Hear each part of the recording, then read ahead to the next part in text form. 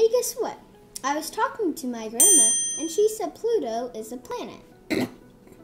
Actually, Quinn, Pluto used to be considered a planet, but now it's a dwarf planet. You guys are absolutely crazy. You guys are getting confused with Disney cartoons, the dwarfs and Pluto? Come on.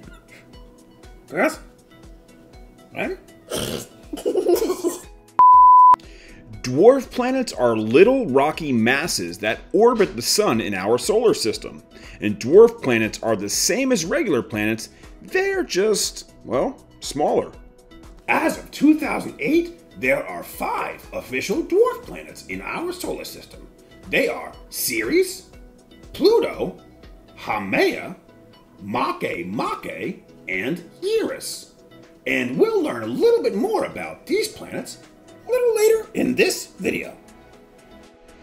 In 2006, the International Astronomical Union chose the name dwarf planet for solar system objects that were larger than tiny solar system bodies like comets and asteroids, but not really a planet. The main difference is that dwarf planets have not moved away other objects in their area's orbit. And this means that dwarf planets do not push away or join with other objects when revolving around the sun. Here is an example. Imagine you were floating on a raft, and if you were by a bunch of other people, they may not move and you'd float around them. But if you were captaining a large boat or cruise ship, anything smaller than you would move and get out of the way. An object with a mass large enough for its strong gravity to have cleared up or caused other objects to join it are considered to be a planet. An object that has not done this and hasn't grown larger is a dwarf planet. Dwarf planets were first discovered back in 2006, with the first 5 identified planets being the ones we mentioned before: Ceres, Pluto, Hamea, Makemake, and Eris. And hey, guess what? Outer space is always being explored. This doesn't mean that there are only these 5 dwarf planets, because outer space is always being explored. In fact, there are scientists that believe there could be hundreds, maybe even thousands of dwarf planets that still need to be discovered. Dwarf planets became more popular and more people became aware of them when the New Horizons spacecraft traveled by Pluto in 2015. That's probably why your grandma said that Pluto was a planet, because she's like super old, right? What did you just say? Whoa, Gus. Hopefully she doesn't watch this video. Anyway, scientists recognize that Pluto most likely originated in the Kuiper Belt, and even though it did pass most descriptions of a planet, it hadn't cleared the neighborhood around its orbit. Now let's talk about the 5 dwarf planets. The dwarf planet Ceres was discovered in 1801, and it is the closest dwarf planet to the Sun, and exists in the asteroid belt between Mars and Jupiter. Hey, guess what? Ceres was thought to be a planet for about a half a century before being reclassified as an asteroid. But then, in 2006, it was considered a dwarf planet. And Ceres is the smallest of the 5 dwarf planets, with a diameter of only 584 miles, and is the only planet that is not in the Kuiper Belt. Ceres is very rocky with strange spots located on its exterior. And hey, guess what? So far, Ceres is the only dwarf planet that is in the asteroid belt. The asteroid belt is a section of our solar system between Mars and Jupiter, where many small masses orbit our sun. And hey, guess what? This is really cool. Scientists think that Ceres may have an ocean beneath its crust, and this could mean that living things have a chance to survive there.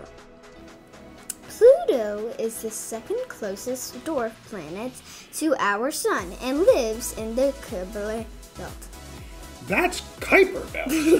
I have no idea what you said, but that's Kuiper belt. Just look up. That's what it is. Kuiper belt. That's right. Pluto used to be considered the 9th planet in our solar system until it was reclassified as a dwarf planet on August 24th in 2006. Wow, this is surprising. Your grandma was actually right, Quinn and Cadence, and I was actually pretty wrong.